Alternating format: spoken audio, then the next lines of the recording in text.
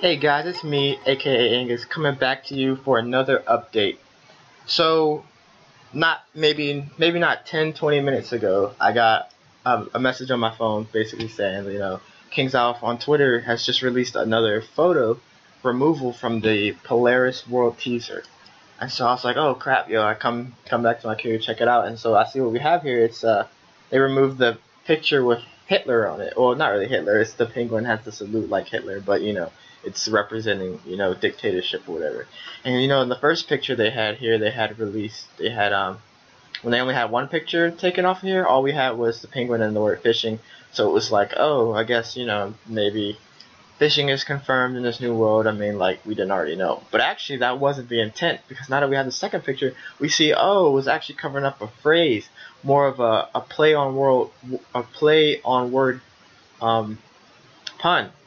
So the postcard, normally postcards would say wishing we're here, but it says fishing we're here, cold penguins, haha. But it seems like, I feel like the majority of the two pictures covering was just the phrase. I mean, there's still not much release. There seems to be, like, we can now see ice caverns over here. Could be caves, maybe? I don't know. Now that I think about it, it's like a whole frozen, area. I mean, it's just still a huge gray area of information that's missing. Yeah, we can still only make assumptions because there's nothing definite. We can only make guesses because they still haven't really given us much information. However, half the postcard is already being revealed. So, I think with that being said, like, the world, or this new world Polaris, would possibly be released to at least test realm and then live stream or live realm a lot sooner than we think.